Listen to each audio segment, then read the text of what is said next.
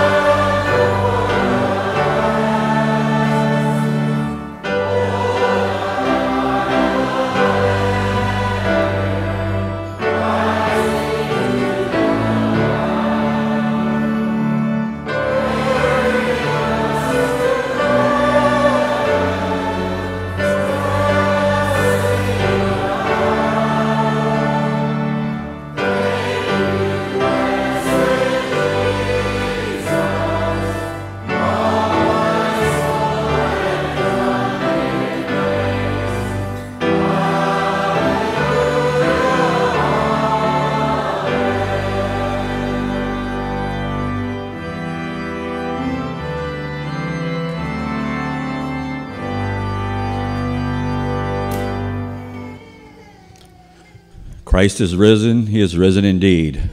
Praise God for this blessed resurrection day. Welcome, everyone. A special welcome to all our visitors, online guests. I'd like to wish each of you a happy and blessed Easter. I pray that Jesus has risen indeed in each of our hearts this day. So we thank God again for another marvelous day of His grace, the opportunity He has given us to worship and fellowship around His Word. Continue to pray for those who have recently lost loved ones, those who are struggling with health problems, our elderly and grieving families. Lift them up, give them comfort and peace through these trials. I have a thank you note here. Dear church family, God's peace. A sincere and heartfelt thank you for each of your prayers in my behalf during my stay at the hospital, as well as after my return home. Thank you for the flowers and the Facebook messages. I miss attending the Easter services, but was able to watch online. But it is best to attend, not forsaking the assembly of ourselves together. Hebrews 10:25. In God's peace and love, Stella Wilson.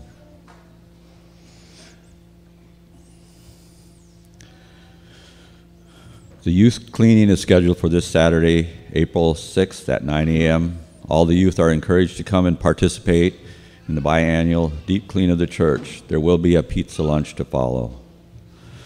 Our schedule for this week is Wednesday, Bible study at 7 p.m., Friday, youth Bible study at 7 p.m. Next Sunday, there's Sunday school at 9:30 a.m. and Holy Communion service at 10:30 a.m. with a meal following.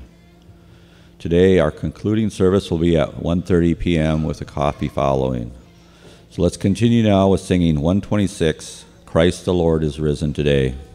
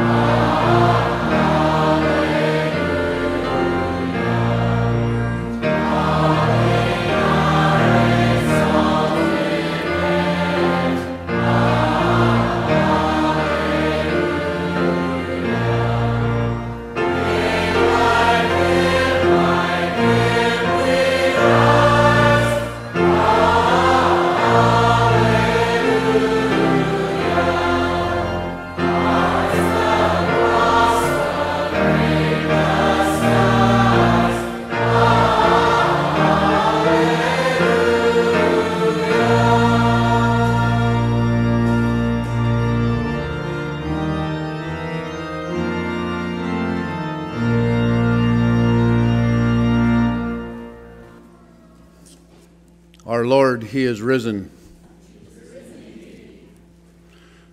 Good morning, my dear brothers and sisters in Christ. God's peace to each and every one of you. I want to wish you all a blessed and a joyous Resurrection Easter Day.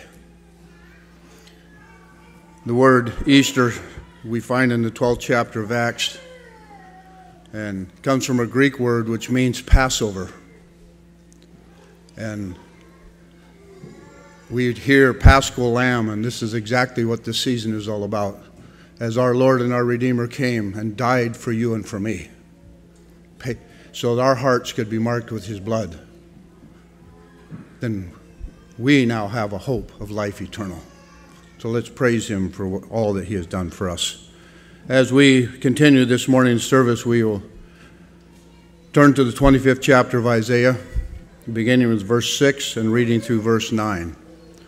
So reading Isaiah 25, verse 6, in the name of our Lord and our Redeemer, Jesus the Christ. And in this mountain shall the Lord of hosts make unto all people a feast of fat things, a feast of wines on the lees, of fat things full of marrow, of wines on the leaves well refined. And he will destroy in this mountain the face of the covering cast over all people, and the veil that is spread over all nations. He will swallow up death in victory, and the Lord God will wipe away tears from off all faces, and the rebuke of his people shall he take away from off all the earth, for the Lord has spoken it. And it shall be said in that day, Lo, this is our God. We have waited for him, and he will save us. This is the Lord. We have waited for him. We will be glad and rejoice in his salvation. Amen. I want to also, before we go to prayer, almost forgot to bring greetings from your brothers and sisters up there in Wasilla, Alaska, where Cheryl and I were last weekend. And as our chairman Andy had reminded us all to remember those in prayer who have lost loved ones. Otto and Diane, he just recently lost his mother, and also just a few days later he lost one of his brothers. So if you can remember even that family in your prayer. So in the name of the Father, and of the Son, and of the Holy Spirit, let us give thanks and pray. Dear Heavenly Father, we acknowledge today that you are the creator of all things, that you spoke the heavens and the earth and the sea and all that's in them into existence. We acknowledge this morning that you created us from the dust of the earth, and that you told us that we could partake of everything that was in the garden except for the tree in the midst of the garden, the tree of the knowledge of good and evil. And dear Father, we, mankind, disobeyed your voice and fell into sin. We thank you this morning from the bottom of our hearts that you came down in the cool of the evening and you called our first parents to yourself. And there you gave the promise that the seed of the woman was going to come into this world, and that he was going to bruise the head of the serpent. But in so doing, his heel was going to be bruised. And we thank you so much for the words that we have heard even this weekend, that the seed of the woman, the Lamb of God, our Lord and our Redeemer, Jesus the Christ, how he was bruised, how he suffered, taking upon himself our debt, bearing every one of our sins to the center cross of Calvary, having been mocked and scourged and spit upon, but there, dear Father, on the cross, forsaken by you and by man, so that we could have a hope of life eternal. We thank you for the words that he cried there, "It is finished," because you, by your great grace, have given us the knowledge that that's exactly what those words meant. that the work of reconciliation was now complete, and we had been reconciled to you, a righteous and a holy God. Lord, we thank you for this morning. We thank you for the message we're going to hear even this morning, and we pray that as our brother Gary stands here and reads this text of the resurrection, that you will order his thoughts and direct his tongue, that he may speak those things boldly with confidence of what we have, the hope we have now in Christ Jesus.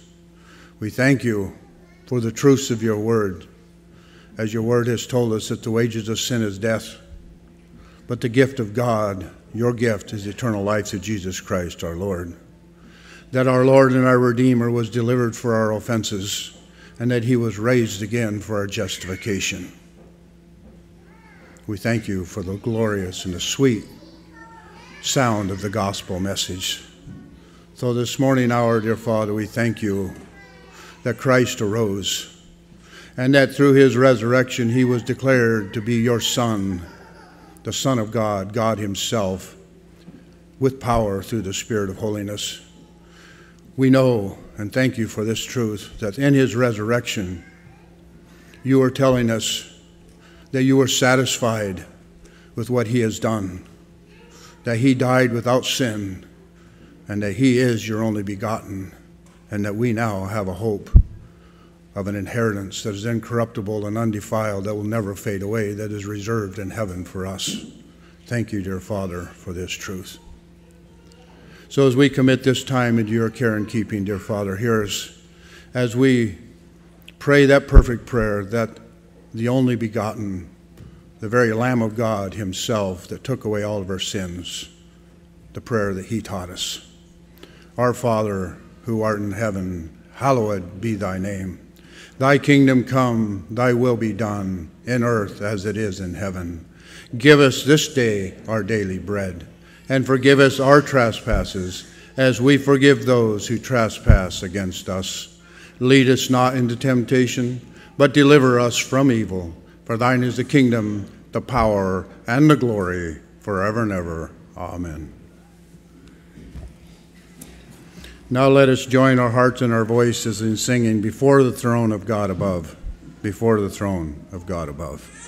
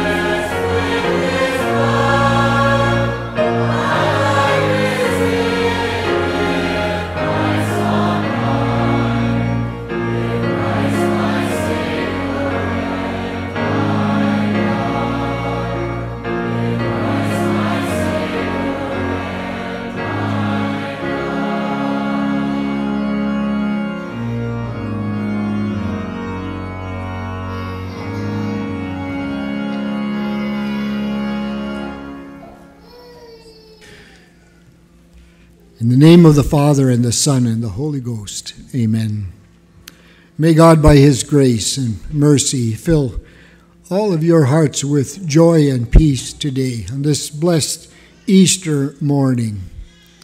We've already heard that wonderful announcement that he is risen. And he really is risen indeed.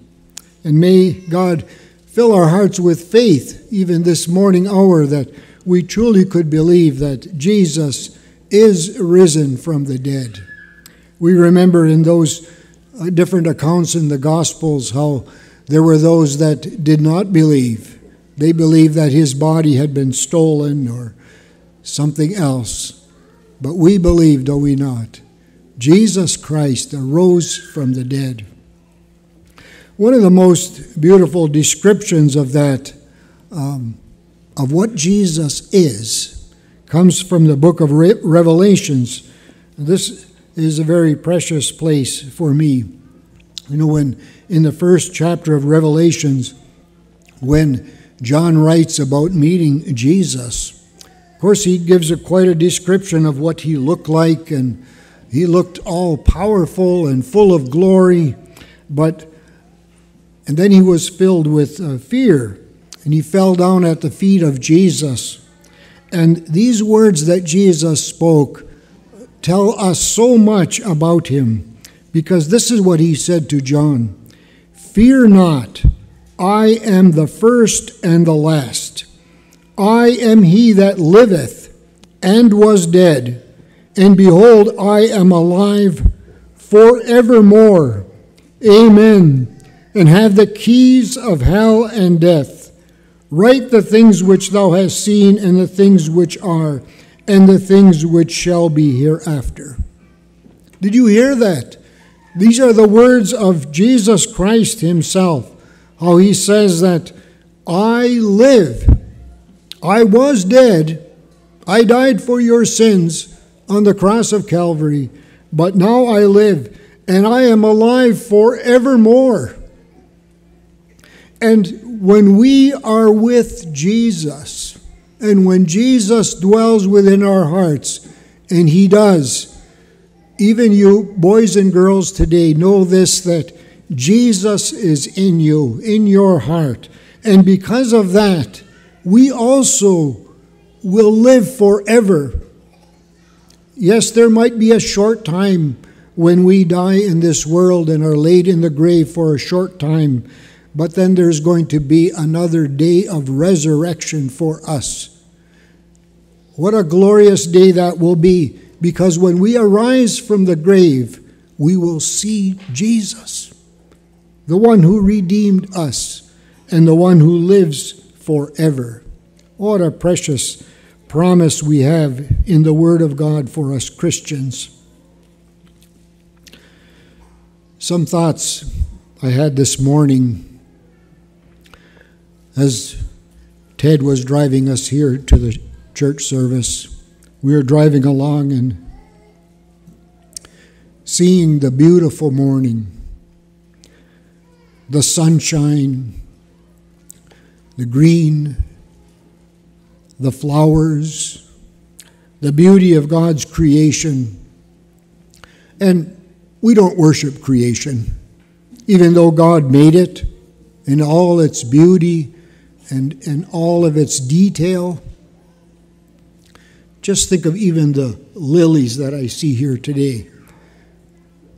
Look close at those and see all the detail of it.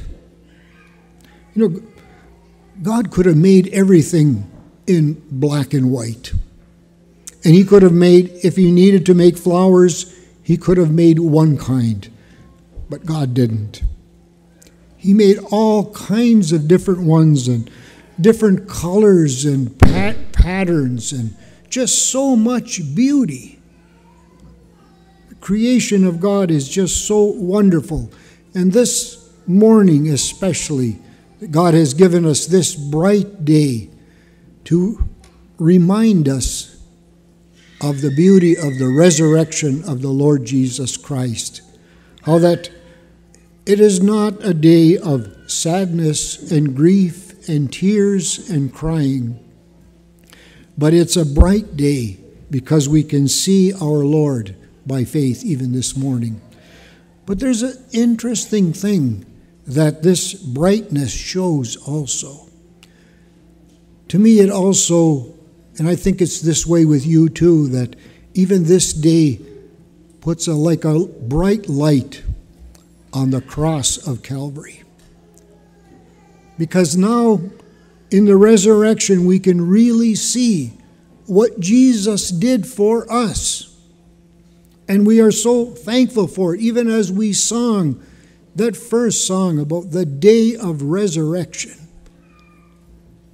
Did you hear in that song how it spoke of the resurrection, and it spoke of the suffering and death of Jesus on the cross and of his precious blood, all connected together in this beautiful morning that we have here today. They are so interwoven and connected that we cannot separate them. We are so thankful of that.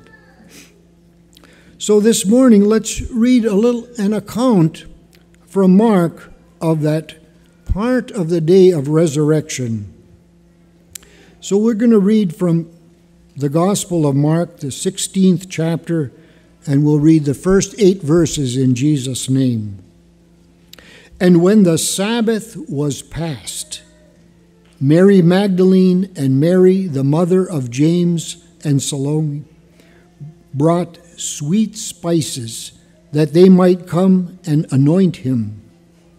And very early in the morning, the first day of the week, they came unto the sepulchre at the rising of the sun. And they said among themselves, Who shall roll us away the stone from the door of the sepulchre? And when they looked, they saw that the stone was rolled away, for it was very great. And entering into the sepulchre, they saw a young man sitting on the right side, clothed in a long white garment, and they were affrighted. And he saith unto them, Be not affrighted. Ye seek Jesus of Nazareth, which was crucified. He is risen. He is not here, and behold the place where they laid him. But go your way, tell his disciples and Peter that he goeth before you into Galilee, and there shall ye see him, as he said unto you. And they went out quickly and fled from the sepulchre, for they trembled and were amazed. Neither said they anything to any man, for they were afraid. Amen. So it's very descriptive, and again, it would be good for every one of us to read the accounts from Matthew and Luke and John, because all of them describe this a little bit differently. There's more things in one than the other. But this is so significant to me, this beautiful place. The Sabbath is past. Saturday is over. And now it is the new day, Sunday. And that's why even today we are gathering on Sunday, the Lord's Day, the day of his resurrection. And may we be reminded of that each time we come on Sunday morning to hear the Word of God, that this is the Lord's Day. We are commemorating and remembering again and again the resurrection of Jesus. And who is coming to the sepulchre? Who's coming to the tomb? Is it the disciples? No. It's Mary Magdalene. Mary Magdalene, the sinner who Jesus had cast out devils, the one with the bad reputation. We can just see a little bit into this, can't we not? How that Mary Magdalene obviously loved Jesus. she wanted to be there. They were concerned, along with other women too. That must have been the women's job at that time, to anoint the bodies of those that passed away. You know, they didn't do things like we do today. Even though in Egypt already there was embalming, but it doesn't appear that way. It was that way in Israel at that time. And so they would anoint the bodies, and they would wash the bodies and put sweet-smelling spices on the bodies so that it would not smell as it decayed. And that's what she was there for, along with other women, sweet spices. And they came early in the morning. They did not want to come on the Sabbath day. Remember now, he had already passed away on Friday, but now was their time to come. And they knew that he was in the sepulchre. They knew that a great stone had been put there. But it's just so amazing that still they came. I don't really understand that, do? Maybe somebody else here does, but why would they come knowing that this big stone was there? But they still came, and their intention was to do this, regardless of what. And so they came there at the rising of the sun, at the first time they could come. And this speaks to us a little bit about them coming at right then. You know, God's Word teaches us that today is the day of salvation. It's not to be something to be put off. In fact, I really like how Martin Luther wrote, that there's, in one place at least, he wrote that there's like 2 days mentioned in the Bible. There is today, and then there's that day. That day being the last day, the day of when Jesus comes again in Judgment Day. But today is the day of salvation.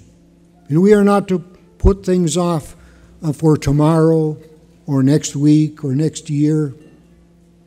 If you're having trouble with somebody and you've had a disagreement with somebody and maybe words were spoken, you are to take care of that today. Today you are to seek reconciliation. You are not to put something off and, I'll do that some other day. No, that's not according to the Word of God. Today is the day. And so even Mary Magdalene, she came early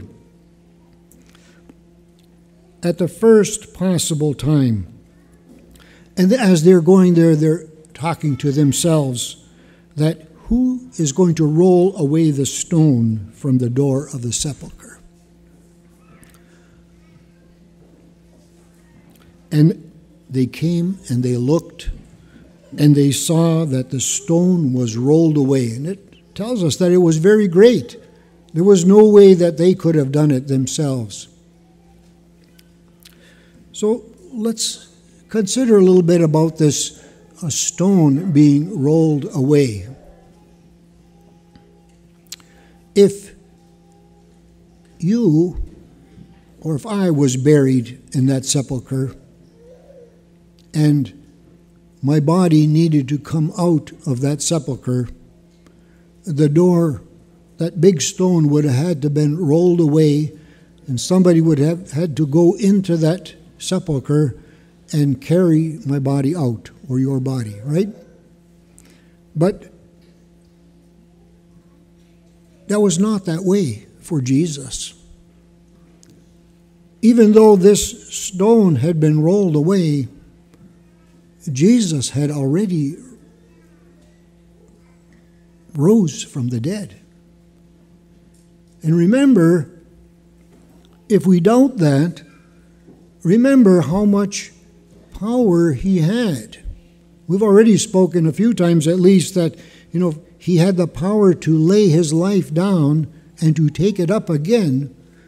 But remember all the places in the Bible where Jesus even walked on the water, how he calmed the storms and the waves.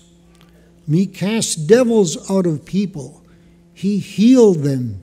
He even raised some from the dead. He fed thousands and thousands of people. He has that much power. Know that the stone was rolled away so that not only Mary Magdalene and the other woman could look in there, but so that we could see, so that we could even look this morning, that we could look by faith and see inside of there and see that it really is empty. Empty. So when those women, they entered in, such boldness they had. I know of many people even today who they get nervous when they even go to a cemetery. I have a cemetery by our house in New Ipswich that I usually walk through it every day. And it's not a fearful place at all. Because there's many of my loved ones are even buried there. Even my parents are there. But may it be that the cemeteries even today, that they would not be a fearful place for you to go to, because I like to think of the day that's coming when those graves will open. What a glorious day that's going to be. But these women, they were that bold that they went inside of that sepulcher. And they saw a young man sitting on the right side, and he was clothed with a long white garment, and they were affrighted. We assume that this is an angel, a messenger of God who is there. When I read this, it reminds me of that trip to Israel I was on, and I know there's people here that were on that same trip. And we were told things there anyway that were nice to hear. And one of the things that we were told was that this is really significant, where it says that he went in and on the right side they looked. They said that's not normal. That most of the sepulchers that they've dug up and archaeologists have studied, when they open the door of the sepulcher, it's always the body were laid on the left side, not the right side. And so this is really different. And of course we went into one there that they said, well, we don't know if this is the right one, but it matches what's written in the Bible. So it was nice to see. But this young man there was sitting on the right side with that long white garment. And he spoke to those women beautiful words. Be not affrighted. Don't be afraid. There's no reason to fear right now. You seek Jesus of Nazareth, which was crucified. He is risen. He is not here. Behold the place where they laid him. Just a few words, but what a powerful sermon for those women, but also for us today. You that seek Jesus, which was crucified. You know that he was crucified. We've spoken of that, of him being nailed to the cross, and of how he suffered and bled and died, and how they were so cruel to Jesus. But yet from the cross, those wonderful words that he spoke, that even, Father, forgive them, for they know not what they do. And it is finished, and I thirst. And oh, wonderful words. But you seek him that was crucified. He is risen. He lives. And he is not here. He is not in the grave. Regardless of how our mind and reasoning comes into this, it's just our mind and reasoning are often our enemies. No, Jesus lives. He died, was buried, but he rose again. This is also a reminder to us, as you read the Bible, there's many, many places where there's similar words like, be not affrighted or fear not. I believe every time that's in the Bible, right after that is the reason why we don't need to be afraid. Maybe we tell our children or somebody else around us that, oh, you don't have to be afraid of that. But then we don't give the reason. And maybe there is no reason. If there's no reason not to be afraid, well, then we do have reason to be afraid. You know, if somebody would say, well, just jump off of this. Well, if they don't tell you what you're going to hit when you jump, well, then you shouldn't jump. Or if they tell you, don't be afraid, let's go do this or that, some sinful act or deed in this world. No, if you're told something that if there's no reason to fear and there's no reason, we should stop right there and say, wait a minute now. Why shouldn't I be afraid? But these women were told that don't be affrighted. And then the reason was given. Jesus, I know you seek Jesus. He died, but he's risen again. Praise be the name of the Lord. But then the angel gave this message, but go your way and tell his disciples and Peter that he goeth before you into Galilee. There shall ye see him, as he said unto you. A number of times before this, Jesus had told the disciples that after I'm risen again, that you are to meet me in Galilee.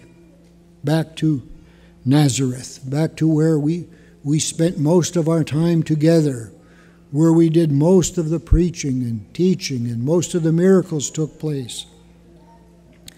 But they also, Mary and this other, at least this one other woman, and there was maybe even more there, they were given the message. Just so amazing, isn't it, that it wasn't the disciples that were there, but no, it was some women. And we are so thankful for that. And not only tell the disciples, but Peter. Peter is singled out.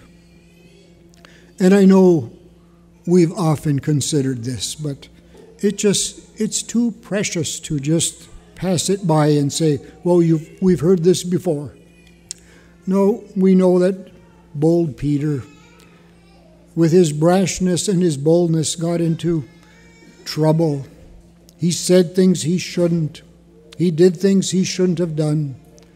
But he was a disciple of Jesus. Jesus had called him. And I'm so thankful that it's written about Peter, because Peter is so much like each one of us. You know, we so often say the wrong thing, or we speak too soon, or we speak too hard, or we don't say enough, or whatever it is. We find ourselves like that all the time. Well, even this message is for you this morning. Go tell the disciples and Peter and you that he's going to go before you into Galilee, that you're to continue your journey through this life, and I'm going to meet you again. And not only, we are not going to follow him into Galilee, but we will follow him and live out our life here, and then we will be with him in the glories of heaven forever. And they went. The women, still afraid, even though they were told not to be afraid, they fled from there. They probably ran from there. And they trembled and they were amazed. There's other accounts in the Gospels that even when the disciples were told, they didn't believe. They doubted. And how often it is that way with us also. We are told the wonderful words of life, the gospel message. We talked about the love of God and of how the great price that was paid for our salvation. And what do we do then? Often we just look at ourselves and say, "Oh, woe is me, I'm such a sinner." And that's normal for us to do that. And we're not speaking condemnation to us when we do that. But oh, that we would listen and receive the words of the gospel, the pure word of God that preaches unto us mercy and grace and forgiveness and hope and the promise of everlasting life and the assurance of the forgiveness of sins. How is your heart this morning? Are you ready to leave this life from our flesh? Hardly are we ever ready. There's a few people that are, I remember even my mother who passed away last fall. She was done with this life. She was ready. She's wondering why she couldn't just pass away. She was weak and tired. And she just said, why can't I just go? And it was given unto her. I remember her often even says, pray that I could just sleep away. And that was given to her. I know it's not given to everyone. Some have a painful death. But she was able to sleep away. But this place in the Word, doesn't it remind us today of the love of God, which is so, so great? And even though they went out and they fled and trembled and they were amazed, we are confident that it was later that they had no fear, because it was later that even the disciples were given such power and authority and such faith that they could preach everywhere. And even they preached, and most of them were even put to death. They were not afraid anymore, especially after the day of Pentecost. They were no longer afraid. This Easter morning, Easter day even, there were even those that were behind closed doors. Sometimes we think, we understand that they were probably barred or locked. They were afraid. They were afraid of being put to death also. But the day came, especially after Pentecost, where there was no more fear. They were bold, and they preached the gospel. And I know it's not in our text this morning, but there's even the next verse. Verse 9 of this chapter in Mark, where it records, "Now when Jesus was risen early the first day of the week, he appeared first to Mary Magdalene, out of whom he had cast 7 devils." So even if there's one this morning who confesses with St. Paul that I am the chief of sinners, this is for you. Think about Mary Magdalene.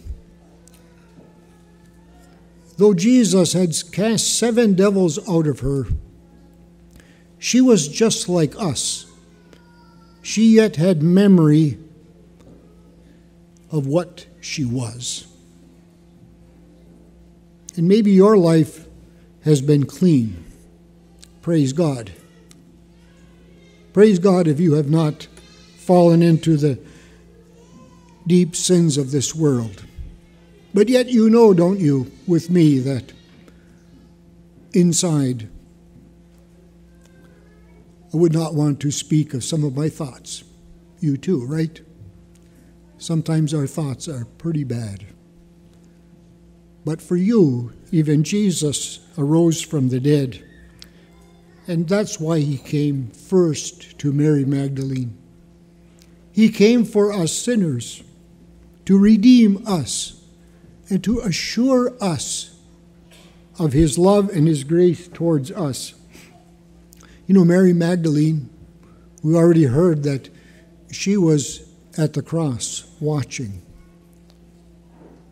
experiencing what went on, and probably heard all the words that were spoken to Jesus and all of the suffering that he had. She could see that, behold that.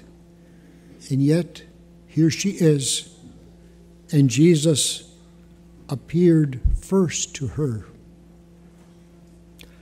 Yeah, the resurrection this is for sinners.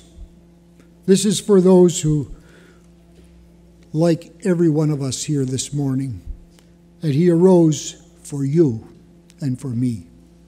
God be praised and God be thanked that our Jesus lives, and he lives forever. And he is so powerful and so glorious that remember that when he comes again, that every knee will bow before him. Everyone, whether they believed or not. Even all those that mocked him and scourged him and slapped him, even those will bow before him. They will bow in fear. But we will bow also. But we will gladly bow before him, and we will say, "My Lord and my King, I am so happy you have come, and I will want to live with you forever in the glories of heaven." Thank you, Jesus, for rising again from the dead for us. And we wait for your glorious appearing. And we are ready to go to be with you forever in heaven. In Jesus' name, amen. Dear Father, we are so thankful that thy only Son, your only begotten Son, was willing to come because of your will to this earth and to go through such agony for us and be buried and even this day rise again. Oh, thank you, Father, for being so loving and kind to us. Give us thankful hearts even this day to praise and thank you, even if it's in silence, from our hearts.